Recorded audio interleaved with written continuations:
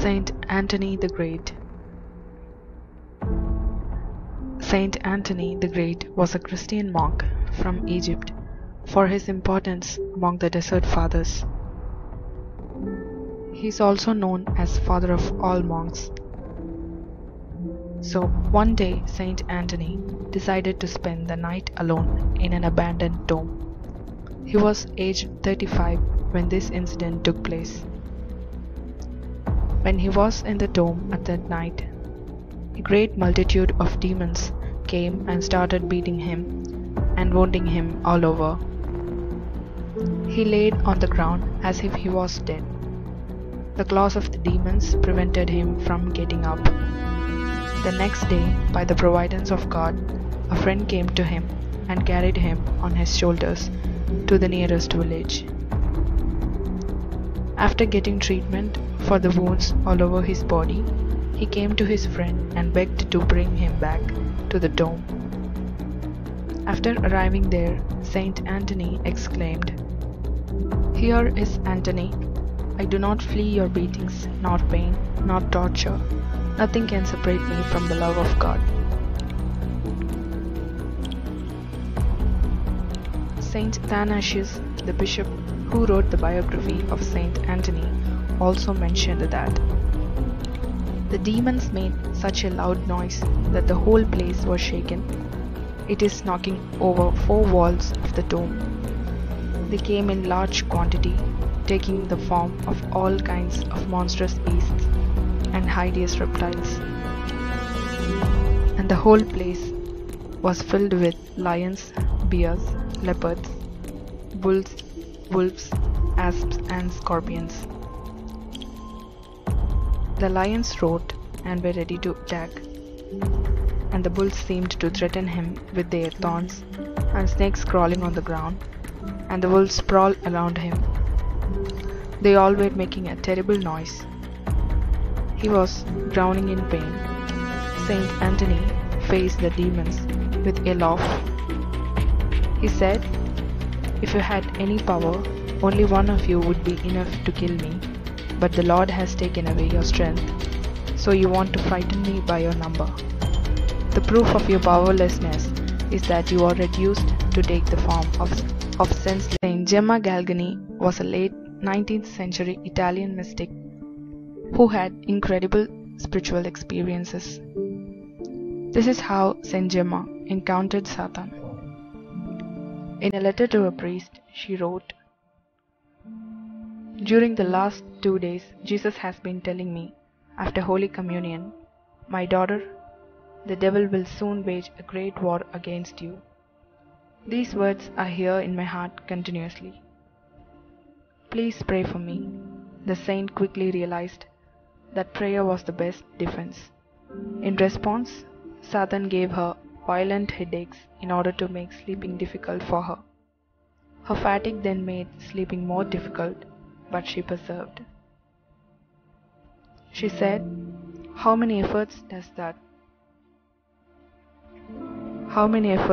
does not that wretch make it impossible for me to pray? Yesterday evening he tried to kill me, and would have succeeded if Jesus has not come quickly to my aid. I was terrified and kept the image of Jesus in my mind. At one instant, while she was writing a letter, the devil snatched the pen from her hand and tore up the paper, then dragged her from the table, seizing her by the hair with such violence that it came off in his brutal claws.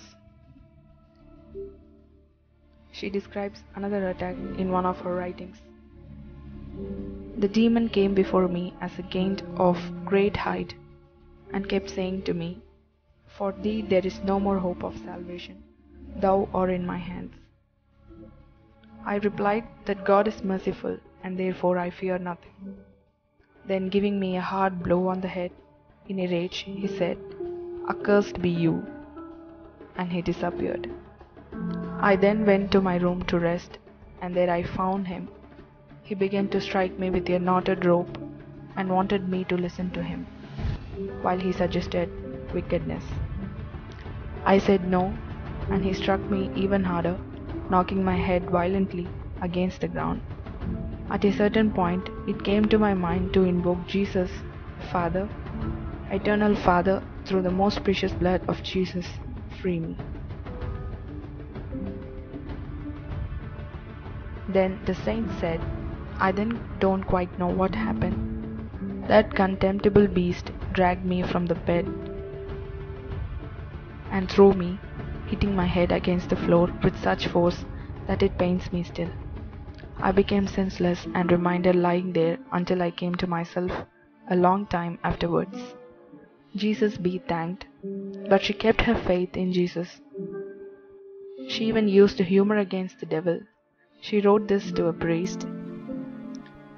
If you would have seen him when he fled making faces, you would have burst out laughing.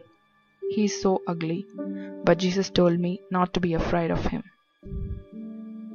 Saint John Vianney is a French priest who was pushed out of the priesthood, but his love and faith for God made him now the patron of all saints. He was born in May 8, 1786. Let's see his late night battles with the Satan. In one story, his sister was spending the night at his home, attached to his parish church, when she was awakened by a strange rapping sound on her wall and table. She was afraid, went to John Vianney, who was hearing confessions late at night. He explained, "Oh my child, you should not have been frightened. It is the grappin. He can't hurt you. As for me, he torments me in Sunday. Anyways, at times he seizes me by the feet and drags me about the room. He says it because he converts souls to the good God." In another instance, the saint was in his parish church hearing confessions when someone reported to him that Vianney's bedroom has caught on fire. Now guess what his response? He says Grappin is very angry. He couldn't catch the bird, so he has burned the cage. It is good sign we will have many sinners today. What incredible faith! He was so beloved that after dying at age 73, a bishop presided over his funeral mass with 300 priests and 6,000 people in attendance. Saint Teresa of Avila. In the life of Saint Teresa of Avila, she ascended the great heights of sanctity, and this infuriated the devil. He sought to dissuade her from her spiritual journey and began to visit her. She recorded one such occasion in her autobiography. Once, when I was in an oratory, he appeared on my left hand in an abominable form. As he spoke to me, I paid particular attention to his mouth, which was horrible. Out of his body there seemed to be coming a great flame, which was intensely bright and cast no shadow. He told me in a horrible way that I had indeed escaped out of his hands, but he would get hold of me still. But he would get hold of me still. I was very much afraid and made the sign of the cross as well as I could. Whereupon he disappeared, but immediately returned again. This happened twice running, and I did not know what to do. But there was some holy water there, so I flung some in the direction of the apparition, and it never came back. From long experience, I have learned that there is nothing like holy water to put devils to flight and prevent them from coming back again. They also flee from the cross, but return, so holy water must have great virtue. This was said by Saint Teresa of Avila in her autobiography. Saint Padre Pio. Padre Pio's violent demonic attack.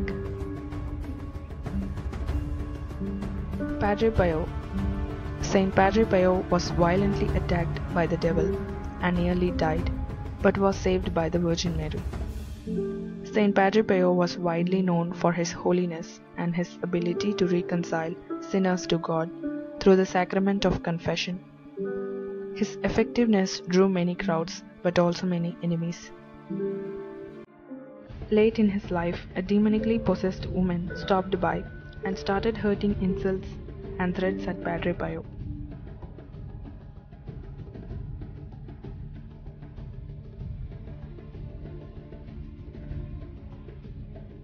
As in his biography, the woman was taken away and a different priest began an initial exorcism on her. Later that night, the friars were awakened by a horrible noise. The friars rushed in to see Padre Pio on the floor, bleeding from his face. The cushion from the kneeler was underneath his head, which saved Padre Pio from suffering a major blow to the head. The next day, Padre Pio's face looked bruised and his eyes were black from the impact he suffered the night before. The woman was back in the crowd and taunted Padre Pio.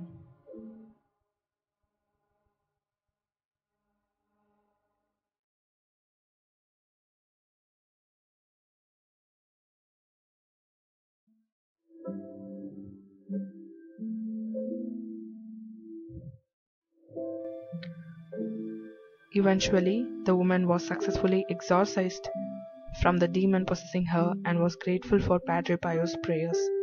She was liberated and became the most happy woman in the world. So this was the terrific demonic attacks on these 5 saints. The purpose of choosing this content was also to remind and to convey that the fact these saints believed only in God and fought with the devil through the spiritual prayer. We all could defeat Satan with God's power and continuous praying and supplication to God. Sometimes the human power isn't enough to fight the battles of life and with Satan. We need spiritual power to empower us and light the inner self and win the battles. Thank you.